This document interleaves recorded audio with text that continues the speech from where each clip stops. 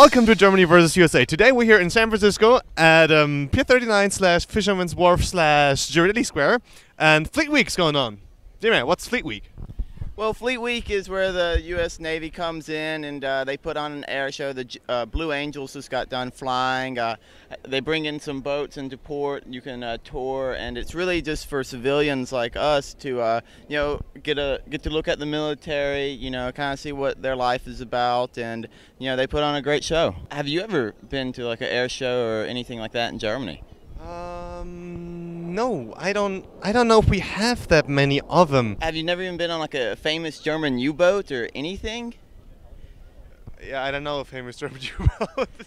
The first time I went to Germany, I think one of the most surprising things to me was just kind of how anti-military the Germans are. Today, yeah. I did not expect that. I guess now looking back on it, it makes a lot of sense, but I was very shocked. I think a lot of people still expect the Germans to be militaristic and have that kind of militaristic view, but we don't. In school, we don't learn anything about military. Like, for example, about World War II. We learn a lot about the politics, about the history, but we basically learn nothing about military. It's almost kind of disappointing to me that y'all look down upon it, like even the soldiers. Or when you drive around here in the U.S., you often see cars with I support our troops.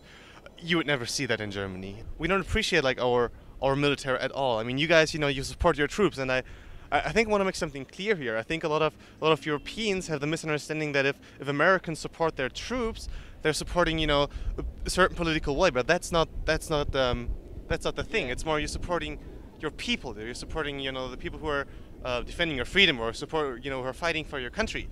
It has nothing to do with the political way you're going. Just because I want my cousins or my friends or whatnot to come home, and because I'm supporting them, it has nothing to do with politics. It's I just want to look out after my fellow Americans. So it's kind of weird to me that y'all still have the draft. Yeah, in Germany we still have the military draft, and nobody really knows why. It's kind of like there have been discussions about getting rid of it, but yeah, we still have the military draft. So theoretically, every man at the age of 16, 17, 18, depending on when you finish school, supposed to go to the military for 9 months.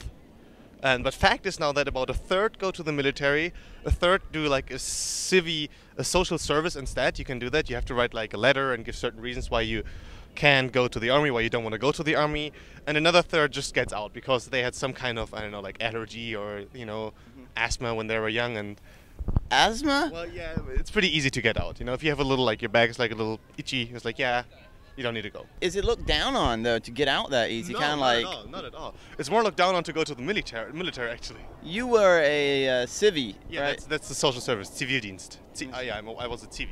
And so, are you paid the same as a German who goes into the military, or is... Yeah, it's the same length. Though you do the social duty for 9 months, the military for 9 months, and both are same. It's the same amount of money you get. Yeah. And you said a third don't even do either. They just get out. They just don't do anything of them. That's crazy, because you'd think if they were unfit, if they had asthma, they would at least be forced to do the civvy duty. Yeah. No.